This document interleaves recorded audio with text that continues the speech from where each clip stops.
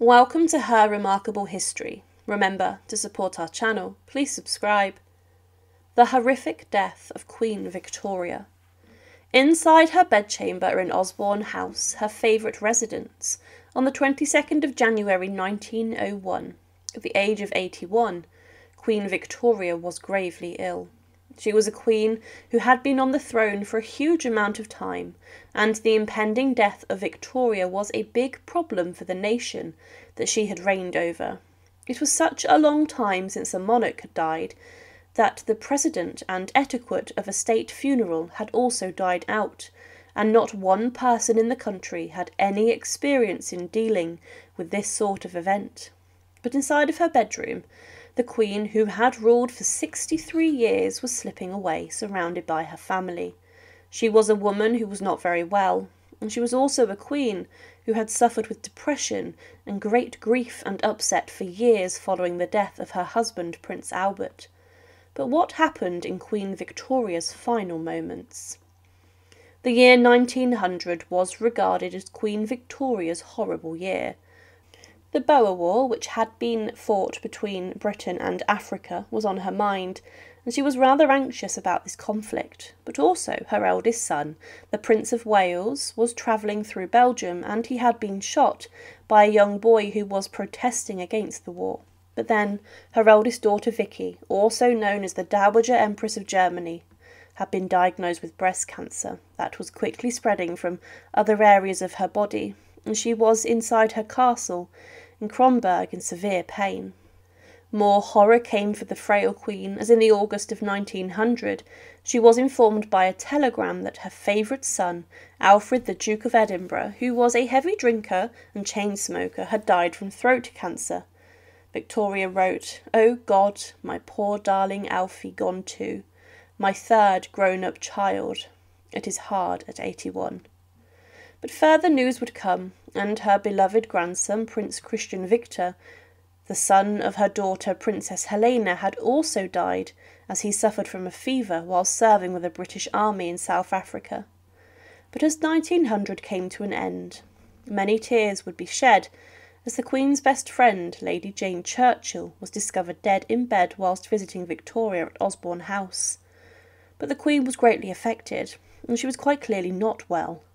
She was 81, which by the standards of the Victorian times was rather incredible, and she was once sprightly, but this spark was going. She would not eat as much as she did, and she lost a huge amount of weight, and also Victoria was stuck in a wheelchair, and she could not see very well, and she often became very confused.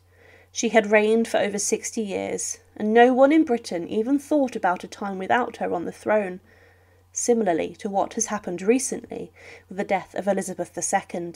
She reigned for so long that no one had known any different. Because of this, her children would not accept that she was ill, and no preparations were made for her death. Victoria knew death was on the horizon as she wrote, "Another year begun. I am feeling so weak and unwell that I enter upon it sadly." The Queen at this time was inside of Osborne House, her favourite residence, which is on the Isle of Wight. She would spend her final days here, but the Queen was rapidly going downhill. But the royal doctors had to contend with the fact that the family could not see what was happening. Her doctor, Sir James Reed, who had treated her for decades, knew that Victoria was approaching her final days, and he spoke to the royal family about this. But none of them would accept that Victoria, who was considered the grandmother of Europe, was close to death. They could not even accept this when the Queen was delirious in her final moments. Princess Helena and Princess Beatrice did not believe that their mother could die, and they tried to keep things as normal as possible. But the doctors continued to squabble amongst themselves also, and many members of the royal family, when they were summoned to Osborne, were reluctant to come. The Prince of Wales and Victoria's heir was disappointed that he had to cancel weekend plans, and the Duke of Connaught was at the time en route to Berlin to celebrate 200 years of the Prussian monarchy. Others were at the theatre, but Sir James Reed, the doctor, would telegraph Kaiser Wilhelm of Germany, but he realised the gravity of the situation. When he received this, he cancelled all of the celebrations, and along with the Duke of Connaught, The pair travelled to England, setting sail, and he then forced the hand of the royal family to make news of the Queen's illness public and to prepare the nation. The announcement took her subjects by surprise, and one headline reads, "Queen unconscious, sinking fast." But the tabloids had never handled this sort of story before, and they speculated actually that she was getting better.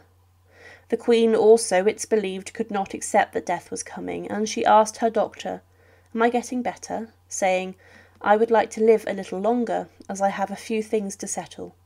Sir James then said, "Yes, your Majesty has been very ill, but you are now better." Chances are that this was the feeling better than some people experience before their deaths, before they go very downhill. And this is what would happen with Victoria. From the 17th of January 1901, the Queen suffered from a number of serious strokes, and with this the entire royal family was ordered to get to the Isle of Wight rather quickly. The government business then stopped as the Queen could not work and do her duties, and there were brief talks of her son acting as regent for the short period. But Osborne had an influx of guests. There were calls being made to the house every minute from the media asking for news, and people gathered outside of the gates. But Victoria was then sat there in bed, surrounded by her family in her small bedroom. The Bishop of Winchester was with her, along with the rector of a local church, who prayed for her and sung hymns. Kaiser Wilhelm II, her grandson, sat there at her left side for hours, and her doctor held her hand. The Queen could not see, and she said, "Sir James, I am very ill." But James Reed, the doctor, continued to reassure her. He said that she would get better, and nurses also offered support. Seeing Victoria in this state was distressing for the royal family, and there was a great deal of crying from the royal family. But then each son, daughter and grandchild, one by one, was summoned to kiss the Queen's hand and to say their final goodbye.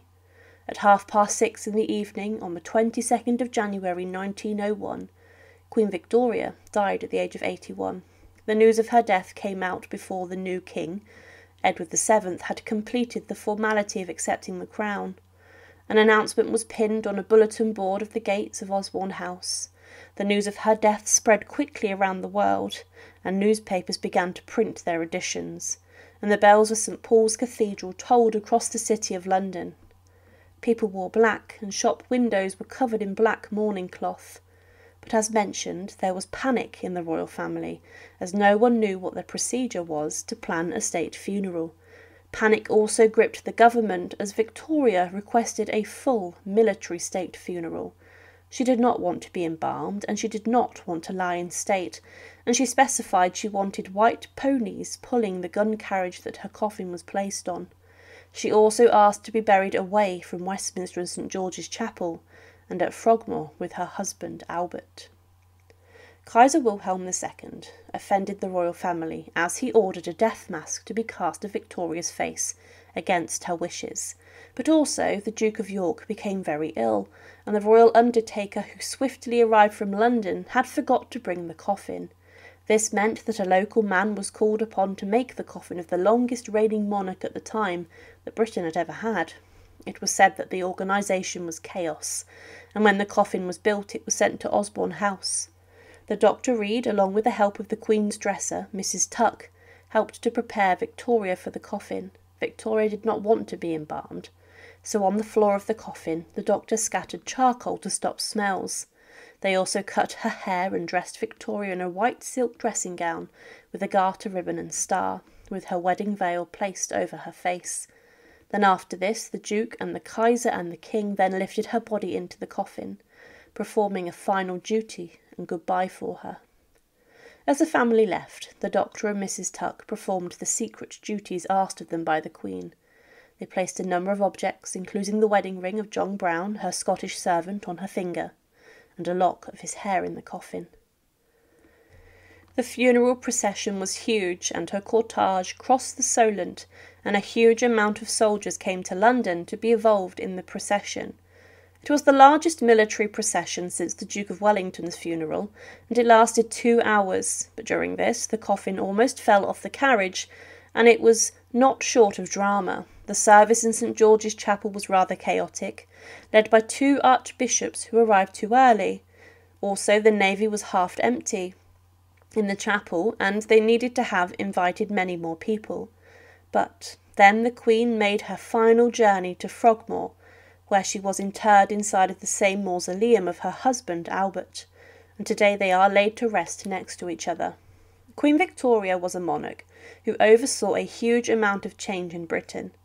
During her time on the throne, she had overseen large parts of the Industrial Revolution, ushering huge change to the country, and she would also become the head of the British Empire, which had a huge renaissance in its power and influence. She became known as the Empress of India, but the Queen, after 63 years on the throne, died inside of her favourite house.